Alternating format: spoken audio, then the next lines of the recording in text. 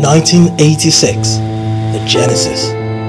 The Center for Human Rights was founded in 1986 as part of domestic efforts against the apartheid regime.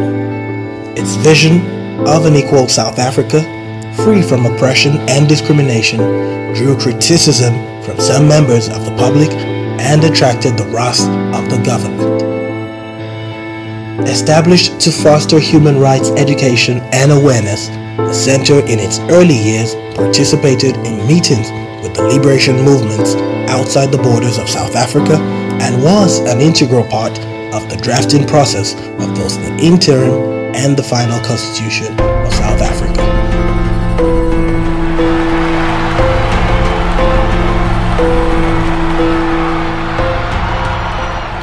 Yeah, so the Centre has been around for 30 years. I think it started from a humble beginning. As far as I know, it was in a parking lot. The registrar and Johan van der Westhuizen had a discussion and said they had to do something about what was happening in the country. This was the time of the state of emergency, the time of apartheid, and in a way the Centre responded to that. And I think that's the underlying idea also that we have with the Moot Court and with our other projects, is from human wrongs to human rights. So we look at what is wrong and then we try to solve a particular problem.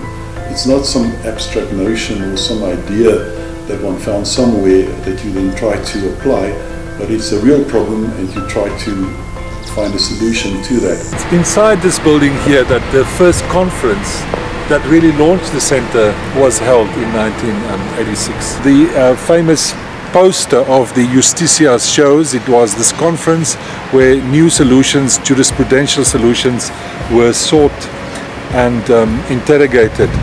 And that kind of launched the Centre's first phase, where it was looking at solutions for the South African predicament and really created the legitimacy that the Centre really clings and really also depends on so much today.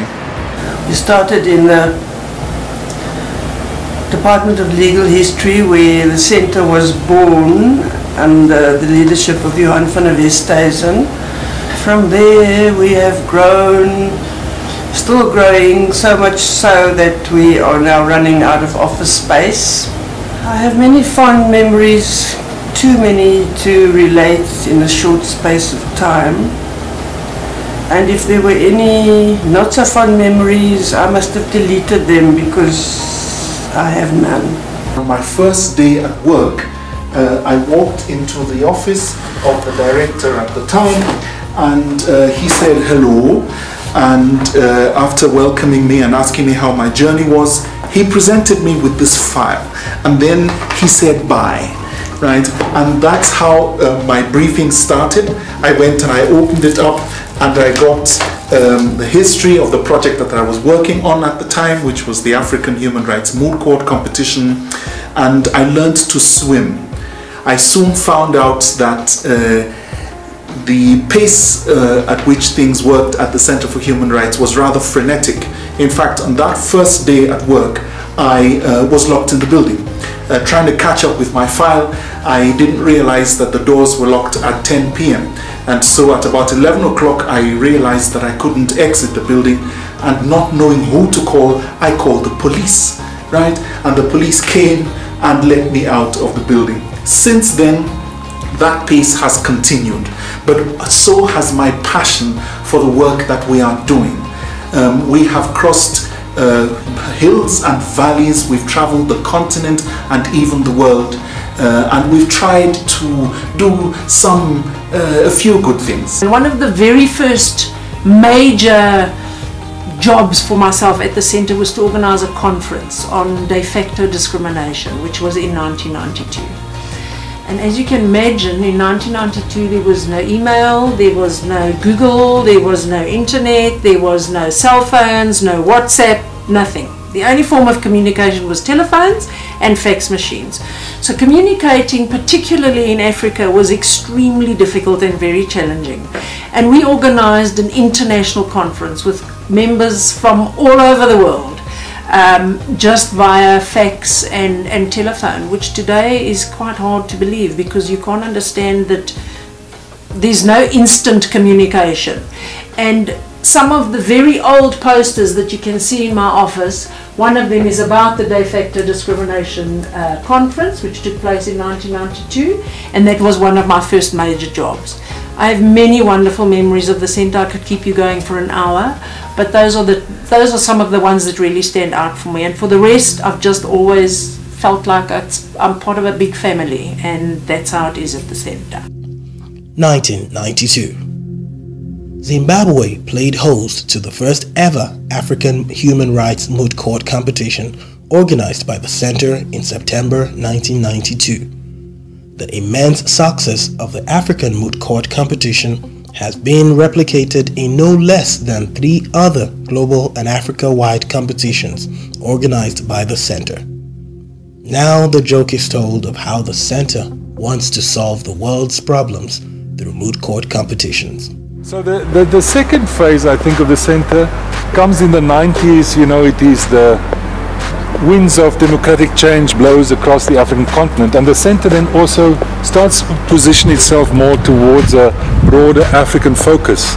So having kind of been so centred on South Africa, we broadened the work of the centre, starting with the African, first the Southern Africa, the African Human Rights Moot Court competition, and really directing our projects and our ambitions to a more pan-African audience and objective. This is the 7th anniversary of the Moot Court competition. The Human Rights Moot Court has really grown over the 7 years in quality, in prestige, and in general recognition. At one of the moot competitions, I think it was in Ghana, one of our assistants, Prince Mbetsi, went to this competition, and it was the first time that he's ever seen a moot competition as well. And he said in the morning, he told me how great this was. He said he saw people arguing for the applicant with tears in their eyes, and he said that showed how passionate they were. And then later in that day he said to me, well, now he's starting to be a bit confused, because he saw also the same team arguing for the respondent with tears in their eyes in that afternoon. And of course that is exactly what a moot is about. The idea is that you see both sides, the same problem from both sides, and that you are able to put out the best argument possibly for the applicant as well as for the respondent. And that is exactly what Prince, I think, experienced there. Access to health excellencies comes without any form of discrimination, and the Central Provincial Guidelines excellencies discriminate broadly for all terminally ill individuals. So the moot court, I think, over the years has developed into a tool which people say revolutionized legal education on the continent. When we started with the first moot competition, which was in '92, very few, if any, universities had human rights as a subject. But increasingly then universities, by participating in the moot, I think felt that there's a need to present human rights courses on campus, and they were strengthening each other. So I think in a way, of course, many other things played a role as well, but the moot, I think, contributed towards human rights becoming a subject that you can study in most universities as part of the legal curriculum in Africa. 2000. Human rights education is a core component of the Center's work. In the year 2000, the LLM in Human Rights and Democratisation in Africa became the flagship master's program of the Center. Somewhere in the middle of my time at the Center for Human Rights, we were awarded this UNESCO prize for human rights education. So it was really special in itself. But the thing that stays with me, and I think one of the most important reasons why we were given this award, is that it recognized the fact that the Center does not operate in isolation, that we have a set of partners in various concentric circles depending on how big or small the program is, but a legion of human rights activists and professionals, of institutions, universities all across the continent, without whom we would simply not be able to do the things that we do. But as much as we talk about the center being buildings and, we look at these locations, ultimately the center is people, right? So the center is all the staff over the years that have contributed to the work of the center. And the center essentially is this network of alumni, of graduates that have graduated in particular from our Human Rights Democratization program, but all the other programs as well. From moot court competitions to advanced human rights courses, degree programs, journal publications, and cutting-edge projects, the Center keeps providing dynamic solutions to address the ever-changing landscape of human rights advocacy. Do not underestimate the power of a small beginning. And that stays with me. They met in the parking lot and the center grew from that. With the master's program, it started with air sickness bags and writing on that. And it's now an institution. It's now really a movement. And I think in so many ways, with many things in the center, they start small, and that's so important. I often think people want to start with the whole solution right at the beginning. It doesn't work that way. It's probably not wise to do it. It's organically that it has to grow. And the center to me has always been an organism that needs attention, it needs nurturing, it needs individuals, it needs energy, it needs struggle. But that's the good part, is you invest in it and then it's multiplied by that organism. Despite the fact that we are confronted with some of the worst human rights violations on the continent, we advance still and continue to draw inspiration from the courage of the Center's 3 directors who have been unafraid to speak out against injustice and inequality, even when it was not fashionable to do so.